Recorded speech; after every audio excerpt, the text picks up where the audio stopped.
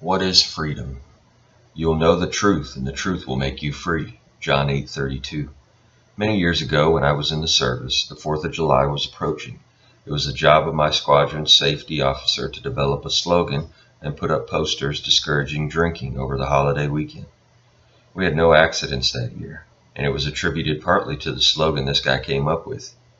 He who comes forth with a fifth on the 4th may not come forth on the 5th. What comes to mind when you hear the 4th of July? Independence Day, the Declaration of Independence, World War II.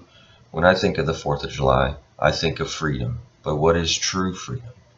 Abraham Lincoln said, "Those who deny freedom to others deserve it not for themselves, and under a just God cannot long retain it." And we have all heard the great quote from Patrick Henry, "Give me liberty or give me death." But here again, what is true liberty?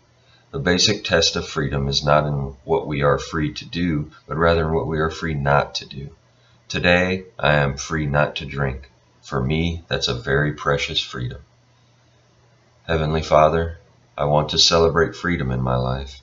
Help me to openly and honestly deal with those things that take away my freedom to live in a manner that pleases you. In Jesus' name, amen.